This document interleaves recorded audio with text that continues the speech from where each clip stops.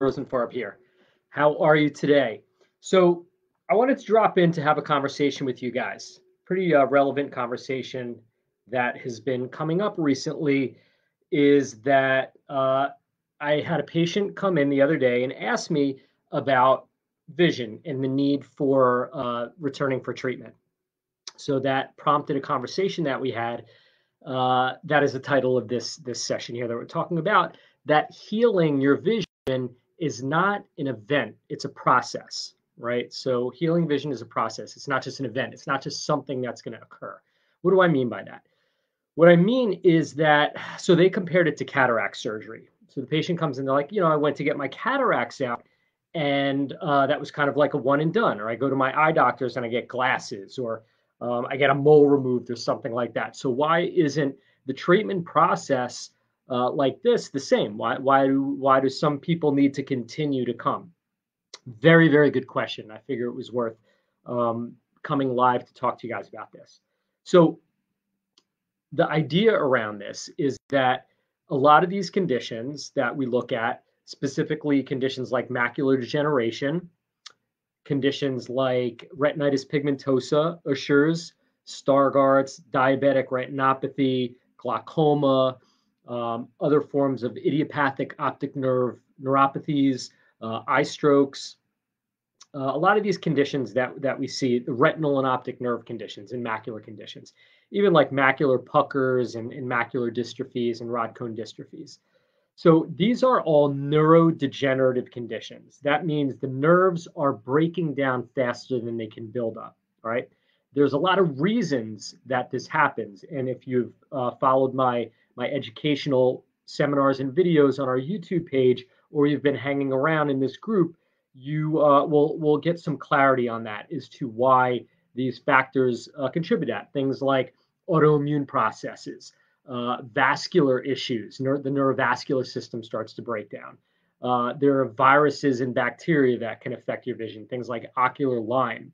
We've had some patients have issues with COVID in the way of getting eye strokes after having COVID. Again, vascular chemical toxicity and medications or injury, right? So there's a lot of these causes or underlying factors that drive these eye conditions, and often they're systemic. It's not just an eye issue.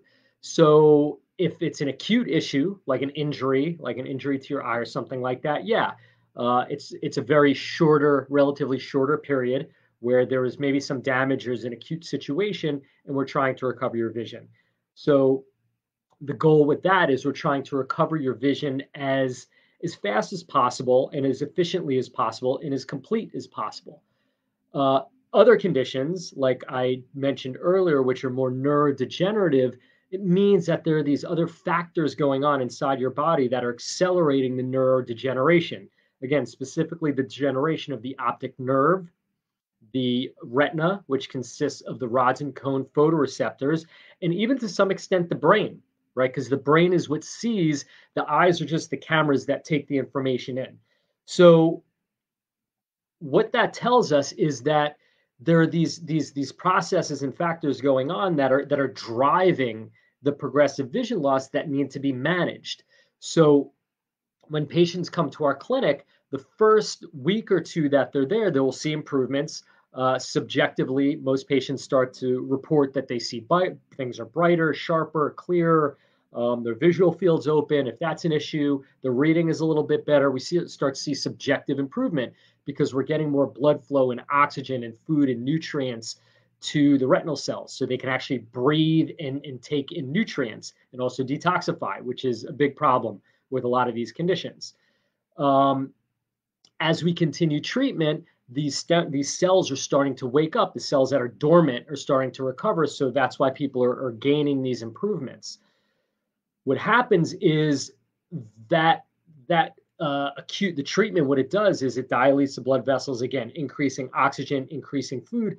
But over time between treatments, your lifestyle factors or the factors inside our body can cause those factors to kind of not go all the way back, but they're still there. For example, if you have an autoimmune process that's driving your eye condition, we can do everything to manage the oxidative stress, help reduce the hyperactive immune system that could be attacking your retina or optic nerve or other parts of your eyes.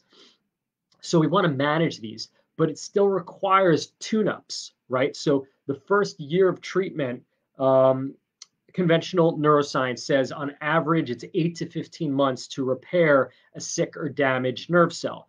So if the retinal cells, the rods or cones, or the optic nerve is damaged, right, then or sick, or damaged in some way, it's going to take about a year to recover that.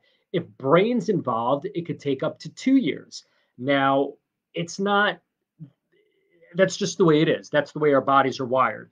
Um, so we need to appreciate that. First, understand that it's not like if you cut yourself and it's just going to take 2 or 3 weeks to heal that. Nerve cells will heal, but at a much slower rate. So we need to respect that and understand that first. Secondly, after we've recovered whatever we can after the first year, anyway from 6 months to up to 2 years, if there's more brain involvement, then it's a process of maintenance, right? Maintenance is going to be different for different people. And the reason, again, we go from this recovery phase where we're trying to get back as much vision as we can during the initial phase of treatment with supplements. And we have you guys doing eye exercises, sometimes meditation, dietary recommendations, taking your supplements, using your alternating current stimulation at home, managing stress, or any other factors that can be contributing to your progressive vision loss. So after we've recovered whatever we can, um, in terms of your vision during the first 6 months to 2 years, most of the time it's about a year, but some patients have gone up to 2 years. Then we shift over to maintenance and preservation, and that requires maintenance. So just like you go to the dentist, just like you have to bring your car in regularly to get your brakes checked, to get your tires checked, to get your oil changed, to look at the engine to make sure everything's functioning the way it is, that's required. So, because of the nature of these neurodegenerative conditions that often involve the immune system and the vascular, the blood vessels, the degeneration of blood vessels, perhaps even respiratory issues where the oxygen isn't coming in, or detox pathways like the liver isn't working well. So there are all these are hormonal imbalances that are impacting it. All these other factors need to be managed. And if we leave them alone, they can start to go back into a dysfunctional state. So we need tune-ups periodically.